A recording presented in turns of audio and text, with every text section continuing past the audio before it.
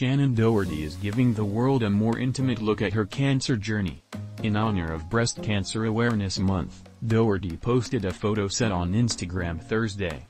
The first photo shows a bald-headed Doherty sporting a bloody tissue, one of many nosebleeds the Beverly Hills, 90210 alum has suffered during chemotherapy treatment. Is it all pretty? Doherty wrote in the post's caption.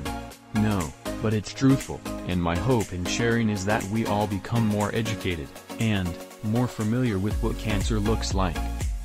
I hope I encourage people to get mammograms, to get regular checkups, to cut through the fear and face whatever might be in front of you.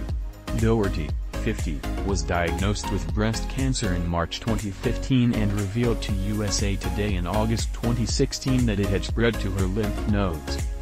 After undergoing a single mastectomy that year, she completed radiation and chemotherapy treatments in February 2017. She announced she was in remission 2 months later. "The unknown is always the scariest part," she told USA Today in 2016. "Is the chemo going to work? Is the radiation going to work? Am I going to have to go through this again, or am I going to get secondary cancer? Everything else is manageable. Pain is manageable, living without a breast is manageable, it's the worry of your future and how your future is going to affect the people that you love."